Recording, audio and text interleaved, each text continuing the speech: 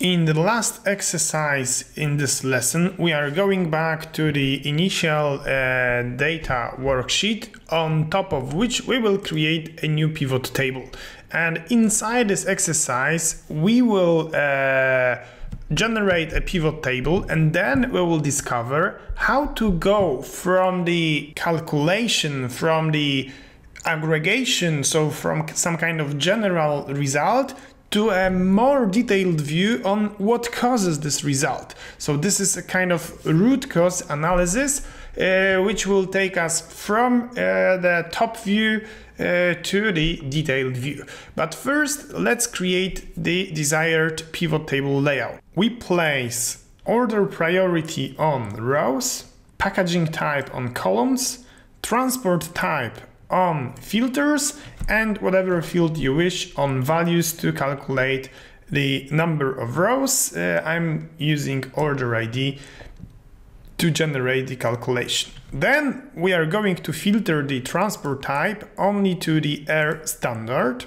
And now I'm ready to ask deeper questions to my data. For example, what has happened for the container packaging type that we had a critical order priority?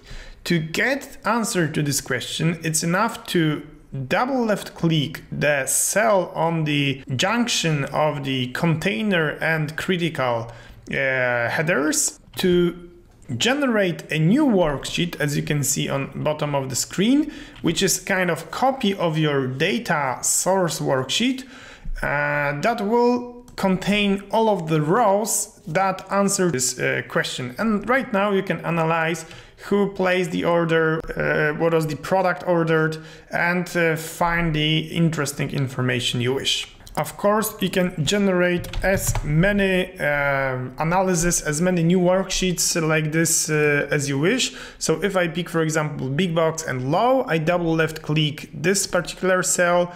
I go to a new worksheet where I have only 98 rows, and then you can confirm that the order priority is low only, packaging type is big box, transport type is air standard. You can filter the data as you wish, you can create calculations on top of that, and you can even create a new pivot table by either using summarize with pivot table or insert a pivot table. This is like a separate data source, not connected to anything you have right now in your worksheet.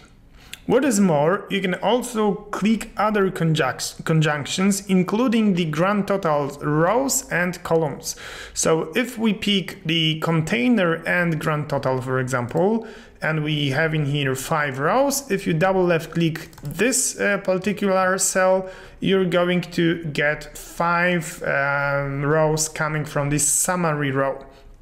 And exactly the same applies to the last cell in the pivot table, which is the grand total and grand total. It gives us 7,000 rows right now, and if you double left click it, you generate a new worksheet with all of these rows that you had on the grand total. Summing up, drilling down is a kind of interesting and important operations. It's good to know it. Thank you very much for this lesson, and see you in lesson number 3.